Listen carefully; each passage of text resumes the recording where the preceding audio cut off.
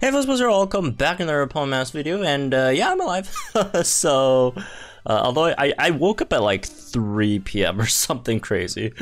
But yeah, crazy last night. But today I thought we'd talk a bit about the Pawn Masters Day, which is coming up in a few hours. Should be, officially starting with the reset, but they did start talking about it on social media at least, or at least they got their social media campaign going for the Pawn Masters Day, right? So Pawn Masters actually has some really nice stuff, at least in my opinion.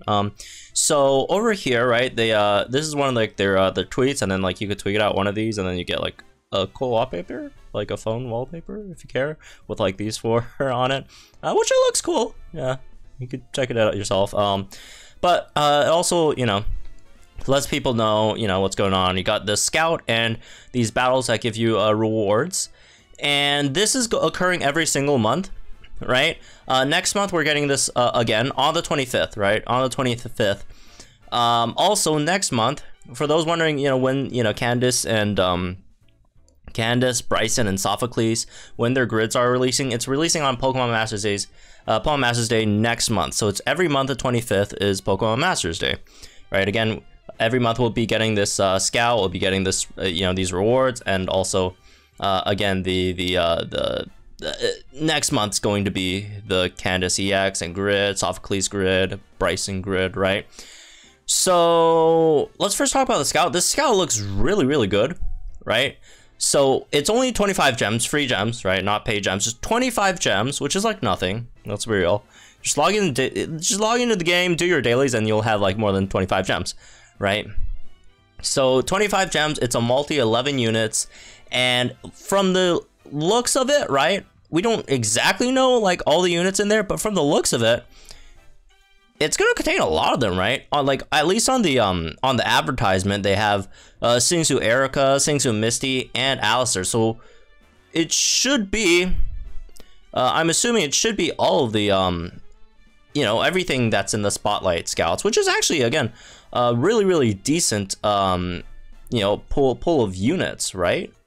Especially, with some of them being relatively new, right? Let's see what we got, like some of the new ones, right? The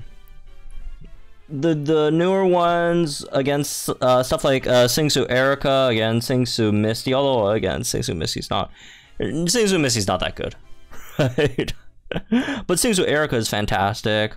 Alistair is okay, right? And then you got, what else did we get in October? Was it October or was it the month before? Duroc, right? That's another one. He's, Duroc's decent, right? Duroc's decent. And I think there was one more, right? Or am I tripping?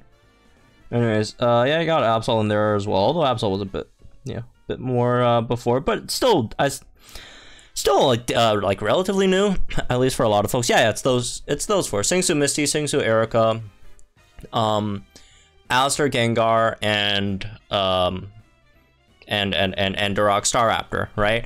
And I'm gonna assume every single month they're just gonna update it with like the most recent Spotlight units, which is why, again, like even though stuff like Sonia looks incredible, like straight up like a top 3 support in the game, right?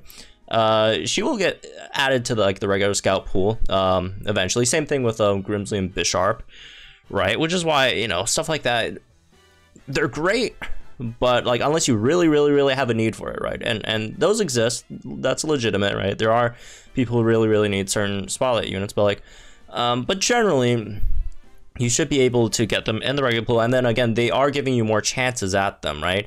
In this case, every single month it's basically through free multi, even though it costs 25 gems. But like come on, bro, a single summon costs 300.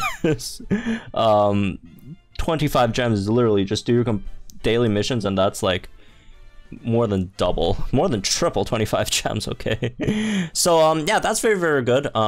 Excited for that, right? And then also in terms of the other thing that they'd mentioned, the special battles and get amazing rewards, there's a few of them, right? If we check out what Absol posted, I think last month, right? So we got stuff like so there's I think there's a single battle, right? Or solo thing where you just, it's a really easy one. It's the recommended level is 10. You're gonna like one shot. It's probably like gonna be like Blissful Banana, right?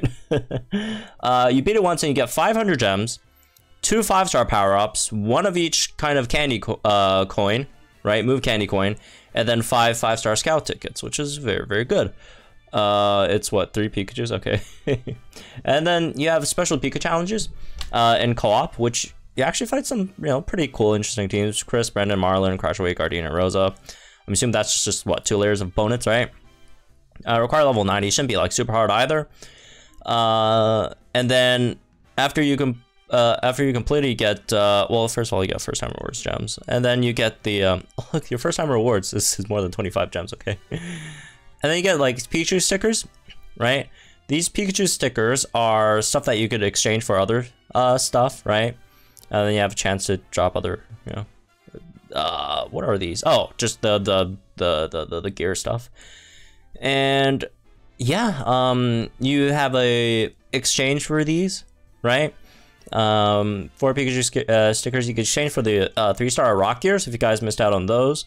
Although you could still get them in the regular shop, right? If I remember correctly. Anyways, if you want to exchange for them, I don't remember what they're exchanged for. Oh, it's just a bunch. Wow. Oh, okay. Okay. These are a lot. It costs a lot, but yeah, they're in the regular shop as well. So like, it's like not that big of a deal, right? But you could get some other stuff. Co-op orbs. Again, it's co-op battle, so you don't have to spend any stamina for these. Not that you could spend stamina in the co-op stage. What else? Skill spheres are nice. 50 skill spheres here. Codex sets for folks who are still, you know, trying to level cap their units. Tome sets, and then some drink packs. 4-star level manuals. Like, none of these exchanges are like crazy or whatever. Like, it's not like a huge co-op event. Again, I think it's just like a one-day thing, right? If I remember correctly, isn't it? Just a yeah, it's a one-day thing. But you gotta make sure you log in, right? You gotta make sure you make it on every 25th of each month, right? Every 25th of each month. Participate upon Masters Day. Do the basically free multi, right? Do at least this battle for like all this stuff, right? And then if you can, grind out some of the co-op stuff in the co-op battles. Again, none of these are super crazy, but at least, you know, stuff like the skill sphere, codex sets, tome sets, drink packs, like at least these don't cost any stamina, right? So anyways, that's what this one, I guess. Hope y'all enjoy it. Just a quick update for those who are confused about the Pokemon Masters Day stuff, right? So again, it will start on reset. We'll check out the battles when it happens. So yeah, have fun, folks. I'll see you guys in the next one.